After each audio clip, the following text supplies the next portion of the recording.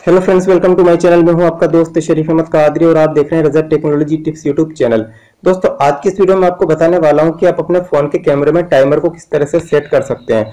क्योंकि कभी कभी हमें कुछ लोगों के साथ सेल्फी लेनी होती है तो स्टैंड पे लगा के हम कैमरा ऑन करते हैं और उसके बाद में सेल्फी लेने के लिए सामने खड़ा होना पड़ता है। तो उस टाइम पे हमें टाइमर की जरूरत पड़ती है। 5 सेकंड 10 सेकंड जैसा भी आप चाहें उतनी देर का टाइमर आप यहाँ पे सेट कर पाएंगे। तो दोस्तों, अगर आप भी जानना चाहते हैं कि अपने फोन के कैमरे में टाइमर को किस तरह से सेट किया जाता है तो इस वीडियो को शुरू से लेकर आखिर तक पूरा देखिएगा।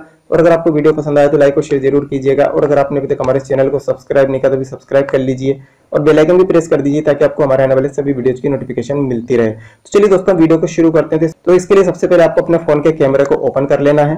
कैमरे को ओपन करने के बाद में यहाँ पे आप देख सकते हैं कि ऊपर राइट हैंड साइड में मेरे यहाँ पे एक टाइमर का आइकन नजर आ रहा है। लेकिन कभी किसी फोन में यहाँ पे सेटिंग का आइकन होता है या 3 डॉट का आइकन होता है और उस पर टैप करने के बाद आपको ये आइकन नजर आ रहा है। कुल मिला के आपको ये घड़ी जैसा जो आइकन नजर आ रहा है टाइमर वाला अलार्म टाइप का, इसको आपको सिलेक्ट कर लेना, सर्च कर लेना होगा। और सर्च करने के बाद जैसे ही आप इसको सिलेक्ट करेंगे तो यहाँ पे आपके सामने ऑप्शन आ जाएंगे 3 सेकंड 10 सेकंड, किसी में 5 सेकंड, 2-3 ऑप्शन होते हैं। मेरे में सिर्फ यहाँ पे 2 ऑप्शन है, 3 सेकंड एंड 10 सेकंड।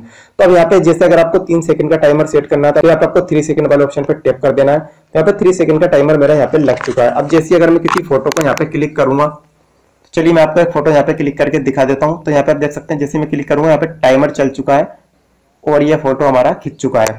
तो इस तरह से आप यहाँ पे टाइमर सेट कर सकते हैं, उससे फोटो वगैरह क्लिक कर सकते हैं। तो दोस्तों, छोटी सी वीडियो थी, बस आपको इतना ही बताना था। उम्मीद है कि आपको समझ में आ गया होगा। तो अगर आपको वीडियो पसंद आया तो लाइक और शेयर जरूर कीजिएगा। और अगर आपने अभी तक हमारे चैनल को सब्सक्राइब नहीं किया तो सब्सक्राइब कर लीजिए और बेल आइकन भी प्रेस कर दीजिए ताकि आपको हमारे आने वाले सभी वीडियोज की नोटिफिकेशन मिलती रहे। तो दोस्तों, आज की वीडियो में सिर्फ इतना। अगले वीडियो में आपसे फिर मुलाकात होगी। तब तक के लिए अपने दोस्त को इजाजत दीजिए।